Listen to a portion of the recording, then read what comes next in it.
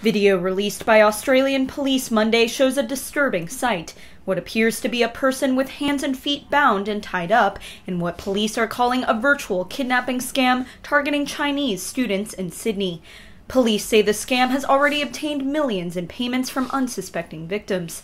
New South Wales official Darren Bennett explained the scam to reporters on Monday. The offence types are very disparate in their range.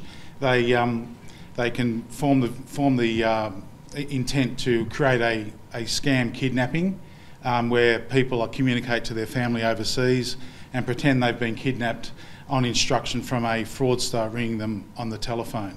Scammers call up the victims they plan to target, claiming to be from a Chinese authority like the police or tax department, according to the statement released by the NSW police. The caller then, quote, convinces the victim they have been implicated in a crime in China or that their identity has been stolen and that they must pay a fee to avoid legal action, arrest, or deportation.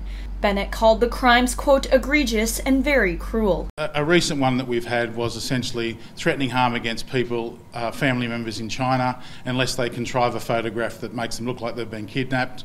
Then they encourage the person to lock themselves away in a hotel room, turn their phones off, cease all contact. So the people in China have got a two-pronged threat. They've got this photo of their loved one and they can't get in touch with their loved one.